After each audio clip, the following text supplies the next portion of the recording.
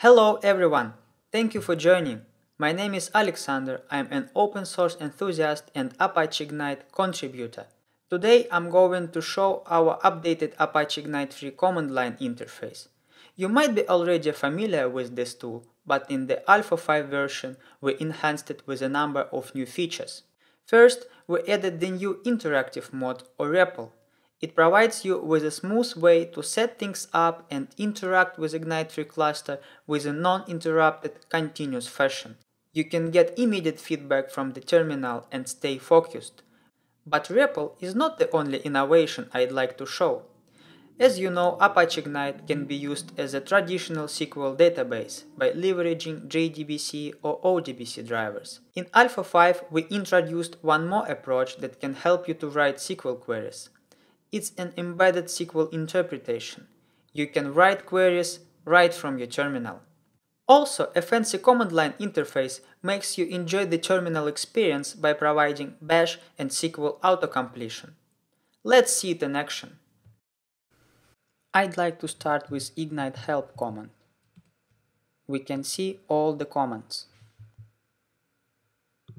With Ignite SQL command, you can execute any SQL query and get the result right to your terminal. Ignite status will display the current status of the cluster, the number of nodes, and the state of the cluster. Ignite CLI config get and set commands will let you configure the CLI defaults for parameters like cluster URL or JDBC URL. Ignite Bootstrap will install all necessary artifacts and create directories that are required to run the cluster. Ignite Node has a set of subcommands. ClassPath will display the node ClassPath. Config lets you operate with the node configuration. You can show it and update it.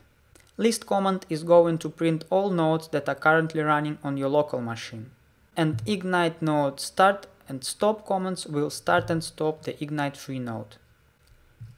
Ignite Cluster command also has a config subcommand that has exactly the same interface as node config. You can show and update cluster configuration. And Ignite Cluster init command will initialize the Ignite cluster. After this command is executed, you will be able to work with the cluster. Let's run the Ignite Bootstrap to install everything needed for running the cluster.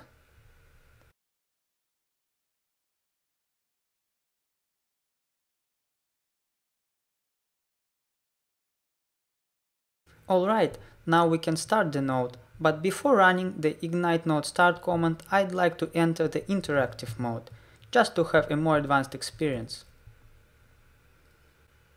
Cool, it says I'm disconnected and that's okay. I'm going to start my first Ignite node by running node start.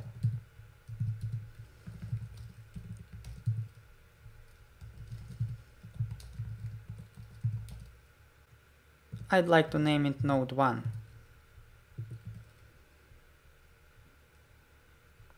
Looks like it has started, but what is the demo about a distributed system with a single node? Let's start two more. Node 2 and node 3.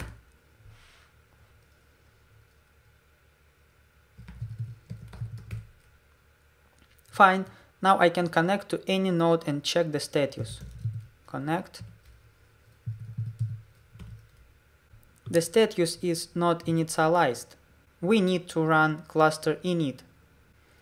Cluster init requires cluster name my cluster and a list of meta storage nodes. Node 1. Meta storage, it is a distributed storage that is required for cluster. Status. Brilliant! Now the cluster has 3 nodes and its status is active. It seems like I can work with it. In the previous keynote, Aleksandr showed us a pluggable storage. Let's figure out how it is working in action. First, we need to add regions to storage engine. But where to find it? Cluster config show will help us. I can read the whole cluster config. But it seems quite messy for my terminal, right? Let's use the selector option and show the part of the configuration that we are interested in. It's RocksDB regions.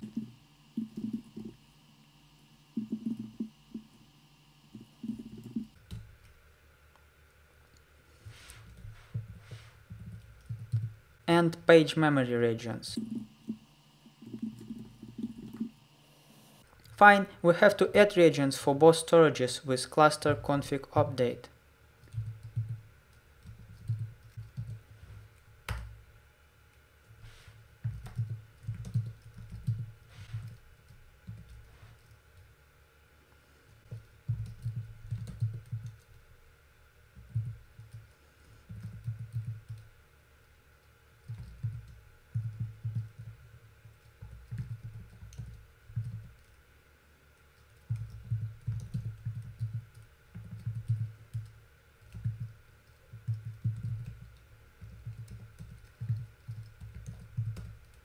Cool, and one more configuration.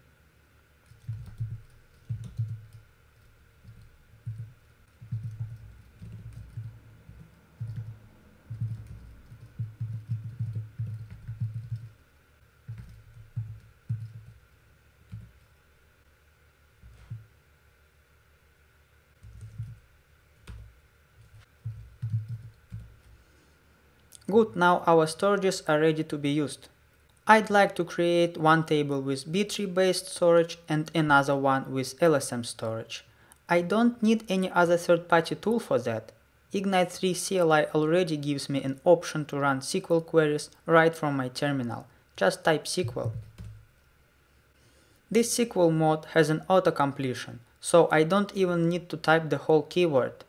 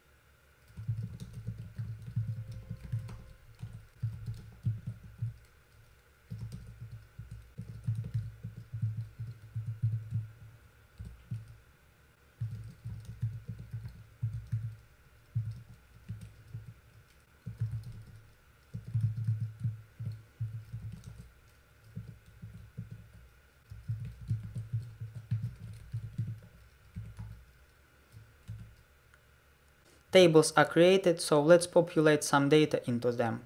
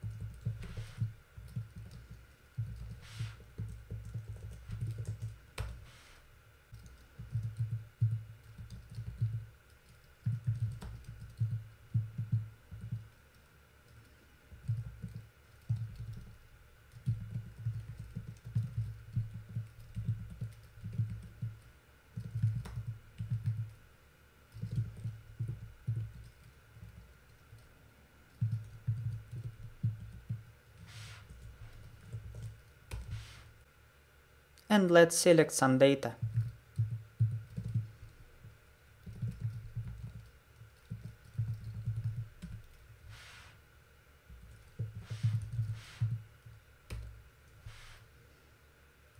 Cool, now I can exit the SQL REPL with the built-in exit command.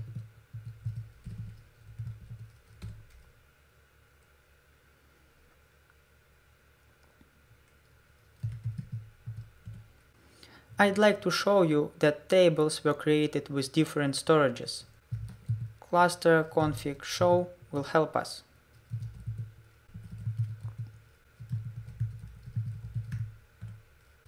So accounts was created with RocksDB storage and cities was created with B-tree storage. But this fact won't stop us from working with tables just like they are in one storage. I'm going to select the data from both of them using join.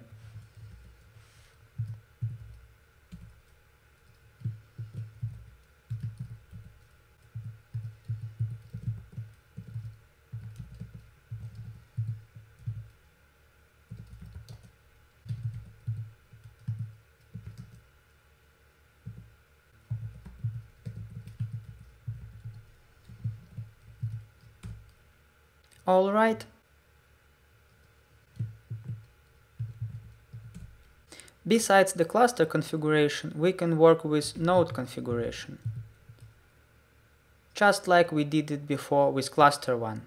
What is the node configuration and how does it differ from cluster configuration? Well, the node configuration is the configuration that is not shared among all nodes. It's just a local configuration. For example, REST.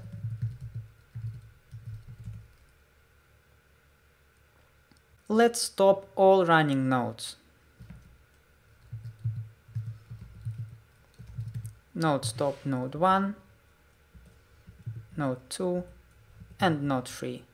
Alright, I'd like to drop by here and let you explore the rest of the Ignite 3 command line tool by yourself. Just follow the Ignite 3 Alpha 5 documentation. Thank you, stay cool, bye!